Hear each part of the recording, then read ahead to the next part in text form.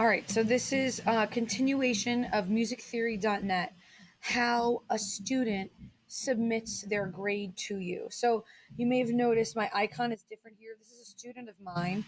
She gave me permission to share her work with you guys here, so you can see what it looks like from a student's perspective. So let's scroll down to my students are working on major scales currently. And anything that's gray means that the student has submitted it and it's already been graded by me. If it's purple, it means it hasn't been graded yet or the student hasn't completed the assignment. Okay, so let me just click on this one, major scales flats only. You can see here it's been turned in. So there's two awesome things about this. The first awesome thing, like I said, is it's self-grading. The second awesome thing is if a student starts this assignment in class and doesn't finish, the website saves their progress. So cool, I know. All right, so I'm going to click on this assignment and it automatically takes me to where the student left off. Okay, now this particular student was trying to get a higher grade, so that's why it's a 7 out of 7. She probably got like a 90. Let's see, she's an overachiever. Let's check her out. Oh, no, she got 100. All right. So she got 100, 10 out of 10. It only took her 5 minutes and 25 seconds. These are the key signatures that she received. So she got one of each, it looks like. And she obviously didn't get any wrong. She had both treble and bass clef. So I can see, and then this is the student's name. Let me show you how the student will submit the assignment. So I'm going to click on, I have to just hit on submit here so you can see. But I'm going to take you through as if you're a student. So you're doing this assignment, right? You're doing your major scales. You're going through, all right? It's got some notes on it for us.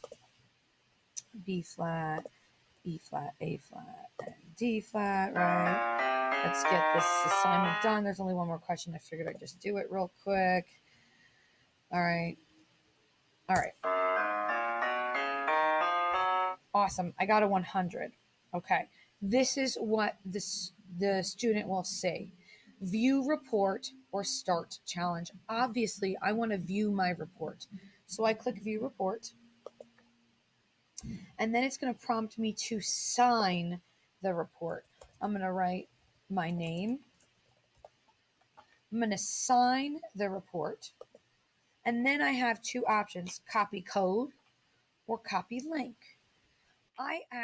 You could do either or. I ask my students to copy the link.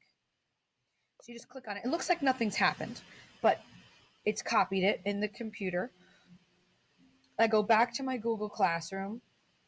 I'm going to go here in the right-hand corner where it says add or create, and I'm going to attach a link. Why am I attaching a link? Because that's what I've clicked on in the previous assignment, on the previous tab rather, right? So this is it, musictheory.net, verify. I'm going to add the link. And now as the teacher, I can click on this and see my student's grade. I don't have to grade it. There it is. I see her grade. I see how long it took her. Obviously, this was just made up one.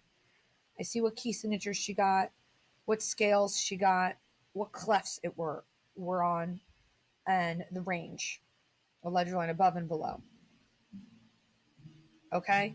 So darn cool. So then I, as the teacher, on my end, I'm just going to bounce into her class real quick. Charlena was the student. The flat major scales was the assignment. I'm just going to pop down there so you can see what it looks like on my end. So classwork, flats only. I click on that. I'm going to go over here. And I'm going to pop down to Charlena. Okay, it says it's missing because I marked it as not done, right? But I can click on that link. We already know she got a 10 out of 10, but this is what it looks like for me. I see her grade.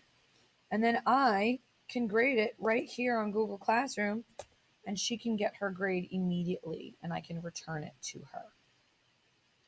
I can click it, and send it back to her, and she'll see immediately her grade. Super, super cool. Now, another thing I want to show you, I'm just going to delete this and turn it back in because she did do it on time. It will say it's late now, but I know it was turned in on time. And I don't really care about late work on Google Classroom. Everyone has their own style, okay, but I don't care. All right, so as a student, like let's say I'm doing this assignment, so I'm back in and I want to get a higher grade, right? Like let's say I click something by mistake and I hit submit. Oh my God, I didn't mean to do that. All the kid has to do is go to the upper right-hand corner, click on these three dots, hit end challenge, and then they can start it over again. Which is great for kids that, hit something by mistake or they're just really doing poorly, right? And they can't figure out the answers. They can, once they've mastered the concept, they can redo the assignment. And honestly, I don't care. Obviously, this is wrong. I don't care how many times they redo the assignment because the more times they redo the assignment, the more practice they've had on the assignment and the higher their mastery will be, in my opinion. Even if they've memorized the answers at the end of the day, if they know that F major has one flat and it's B flat, then who cares? They know the answer, right? That's my goal. Student mastery, student independence. And that, like I said, that's me. Different strokes, different folks. And that's how I run my class. And musictheory.net is an incredible resource and it saves me copious amounts of time. The lock screen mode does not work on this because it is an outside link. It's not a Google link. However, so kids in the past have done things like this, right? Look up F major scale and get the answer from Google. So if you seem to have that problem, right, they can just go to images, right? And kids have done this. I've seen them do it. Right? B flat, there's the answer. But they have to know what the key signature, oh, there it is, okay? So if kids are doing that, if you find that kids are doing that, have them turn around. Have them turn around and you can look at their screens while they work. Or you can hit Control Shift T and the last screen or tab that they have opened will pop open for you and you can see what they were looking at. They were watching Netflix, if they were, which is really cool. So I'm going to say that again. That's Control, Shift, and T. That works on Chromebooks. It will open the last tab that the student had opened. And you can kind of see what's going on. So that's how students submit their codes on musictheory.net, allowing you to instantly grade the assignment. Next, I'm going to show you how I do my Google Form self-graded assignments in the next series. Hope to see you there.